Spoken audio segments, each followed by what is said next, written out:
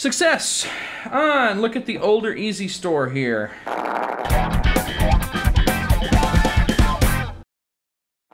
Greetings everyone! It seems that I have finally secured 1,000 subscribers, which is wonderful. I'm happy to have 1,000 subscribers. Now, it bounced back and forth between $9.99 and 1,000 for a little while, but it seems to have settled on 1,000. So, what can I do? Well, I know that a lot of you are here for political content, and I don't really like making political content that much, but it's probably not gonna go away. Today, for the 1,000 subscriber special, I have decided to shuck some hard drives because for some reason, DataHoarder is full of people saying, get Western Digital Easystores and shuck them for cheap storage, but no one's actually telling you how. So, because of a hard drive failure in one of my servers, I went out and bought these. That's right. We have two 8 terabyte Western Digital Easystores from Best Buy. Cheap, cheap, cheap. I believe these are $130, and they contain just a regular 3 terabyte or 8 terabyte hard drive. So, let's get these opened and let's rip them apart and look at them because it's fun. Now, I may also repurpose the enclosures. You can put any drive in the enclosures and it'll still work. So, for now, one drive. For now, we're just going to yank the drives from the enclosures since they are destined to live in a server. 2 drive. All right, this is the Metal Pry Tool channel, the place where you come if you, for some reason, want to complain about me prying things with a metal pry tool. If you look over this enclosure, you will notice there are no screws anywhere. So what do you do to get your brand new Western Digital Easystore open and shuck the drive for the win? Well, you take a pry tool that's probably not plastic. You get it in this seam. Any part of this seam you can get it in. Oh, look at that. There's a nice gap right there. And basically, you just have to get it to pop loose. Now, here's the thing. There are clips that hold it in the back, but they're not poppy clips. They're just the sort of clips where you have like a fin, and then you have a U that just shoop, slides into it like that. So the back clips are not what you have to get rid of. You have to pop these top and bottom clips to get these godforsaken Easystores to come apart. So all you have to do to get these Western Digital Easystores shucked is shove a pry tool into the front, and in this case in the bottom, and pry forward. Oh, what about this? What is this? It's the top front. Get a pry tool in there and pry forward. Yeah, my pry tool's getting a little bent messing with it, but that's it. Just pry it forward. Well, this is going wonderfully, isn't it? It's been so long, and it's so obvious that it just slides, but for some reason this one is extra stubborn. I'm going to go into territory I don't usually go to here, and I'm going to shove this screwdriver in instead of a pry tool, something with harder metal. And sure enough, when I switched to hard metal, look at that. One clip broke out of all of it. There you go, Western Digital 8 terabyte. Now, you'll notice it's got semi-screwless design here. Let me just show you real quick though how this goes together. So, it just sort of falls in from this side, and you'll notice if you look in here, there are these rails. The whole thing just kind of glides on these rails on both sides, and then in the back, these things bite it in the back. So if you pry from the front, it pops them loose. Here, watch this. So you can slide the drive up.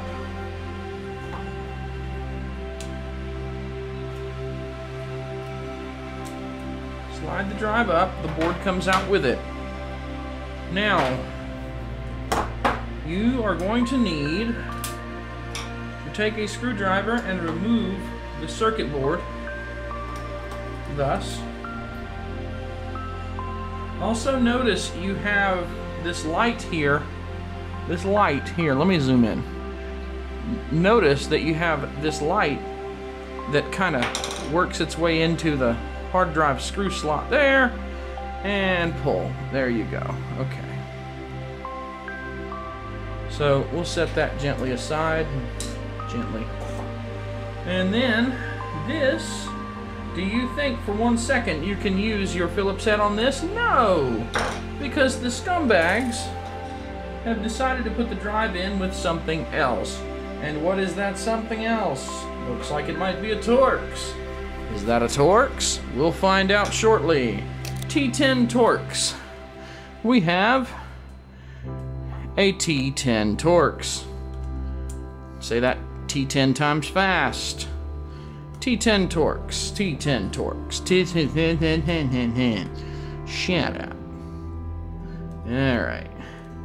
So one thing that you have to be very careful about with these pesky Western Digital Easystore shucks is they do not have the drive mount holes on the bottom in the same place as a standard drive. So let me show you really quickly. Let me get one.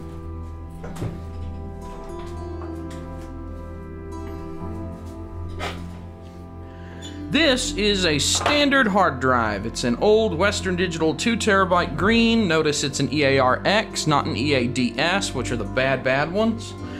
This green's probably okay.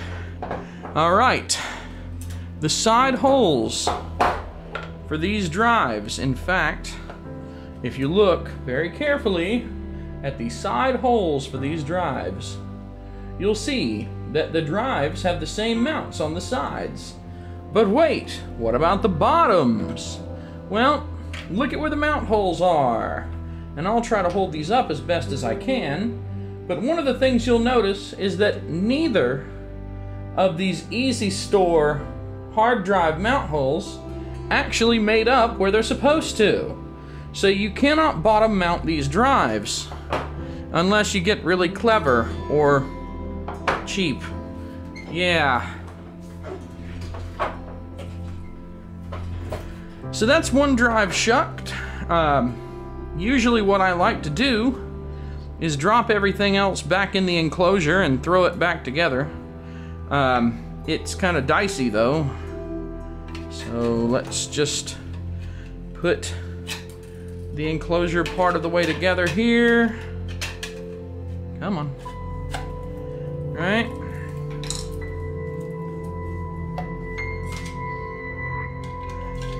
Not that much of a part back together. Put it part of the way back together. Throw in the light. Throw in the circuit board.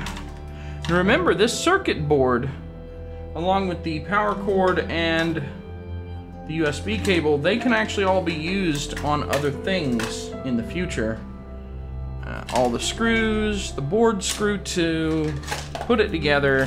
If I ever need to get back in there, I can always pry it back open. That's one down.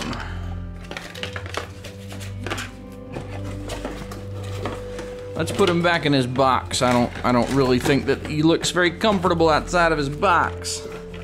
Easystore number 1 shucked. So that's the end of that. Now, with our newfound brilliant knowledge, what can we do? So we have another Easystore here, and now that we know what to do, we can just take this nice hard screwdriver and we'll stick it in this seam right here. Get one to pop, get the other to pop on the other side, and then this screwdriver should basically just be able to pry the thing open at this point. Get it in, pry, be done. Yep. Yeah, nice big long screwdriver. Let's get the other side to pop, and we can pry from there. Get this pry tool in this side. Come on, there you go. And once that's done, should be able just to pry it.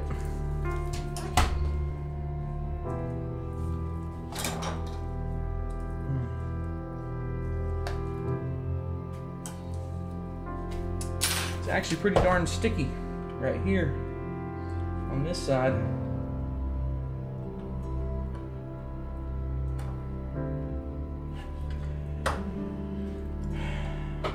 So what you should take away from this is that no matter how many times you do one of these, it's a giant pain in the ass every time.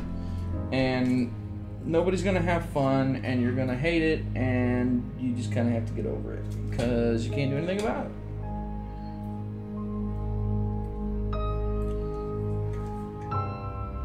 Those stinking U-clips are right down here somewhere. What can we do to get them to let go? Let go, let go, let go. Let go. Shucks.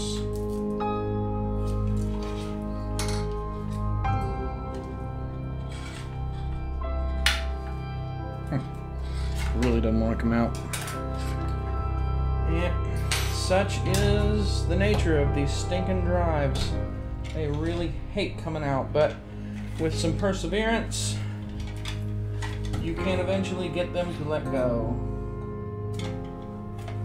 It is not easy or simple or fun or any of that.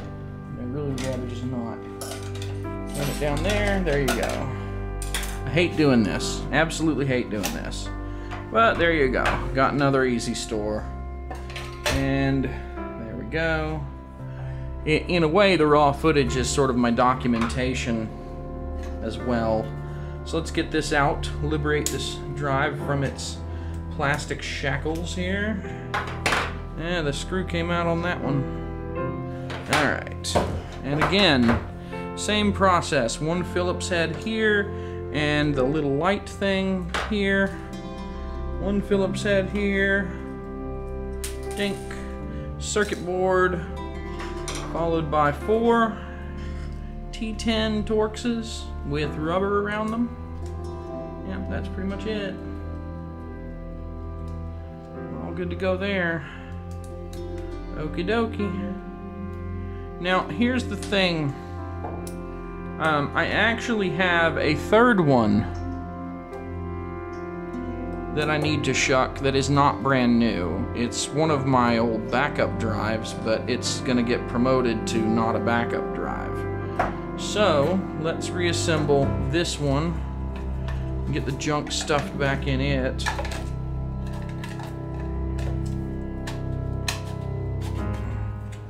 Oh, you can feel that terrible building quality there. Put all the junk back in. Oh, I heard that come back out. Alright, there you go. And we'll put him back in the box too. Now, you may notice, this one looks a little different. It's because this is an older Western Digital Easystore. I've had this one for a year or two now, and it's just different. One of the immediate things I'm noticing is that it's different in that that was a lot easier to do. So we can actually find out if they have changed these Easystores, because this is an 8. It's the same model from the same Best Buy store, but if they have made changes that make it harder to get into, then this, compared to the others that we just did, will be cake. Alright, here we go. Come on. Now, it popped at the back a little easier, I think. Maybe that's just me getting used to the crap factor, though. Yeah, it's still holding in the back. You can actually see where it's kind of tense there. There's a bit of a curvature thing going on where it's stuck on a clip. If I stick this in here... Oh, did you hear it release? what about the other side? Can we get that to release? Yes, we can. All right. So, yes, it seems like the older Easystores are a little bit easier to get into. They don't hold quite as tightly, and they're less likely to get damaged. Now, my older Easystore here, you can see that it's an EMAZ, and that one's an EZAZ. I don't know the difference, and I don't care. As long as that's not a shingled magnetic recording drive, I do not care. Once again, you'll notice the same construction. It's just got to pivot everything up a bit. And there's a light going to the screw hole. There's a board that has one Phillips screw holding the circuit board in. Dink, dink, all done. And the T10s, I bet. Yeah, same T10s. Look, same T10s. So they're largely the same, except this has an earlier model, I guess. And it was easier to get into. I have shucked quite a few of these 8s. Ah, that's funny. Another one, this one says 8.0 and this one just says 8. That is kind of funny. Alright, the usual deal again. Put this back together. And I'm going to keep these enclosures because I have some drives that I'd like to start throwing into them, I think, for external use only. Put all the junk back in this trunk and close her up carefully. Somewhat carefully. The light thing fell through. Crud. It's always something, man. It's always something. I don't want to damage that light thing. I mean, if I do end up reusing these garbage enclosures and not just the circuit boards, I'm going to want that little light relay stick to not be smashed. So, yeah. Alright. There we go. Alright. Success! And look at the older Easystore here. Same deal. Screws are not in the correct location. Alright. So we just shucked 3 Western Digital 8 terabyte Easystores with a T10 Torx, some prying screwdrivers, and one number 1, but you could use a number 2 Phillips screwdriver. Now it's time to put them in a server, but that may be a video for a different day. Yep. Have a good one. Thanks for watching.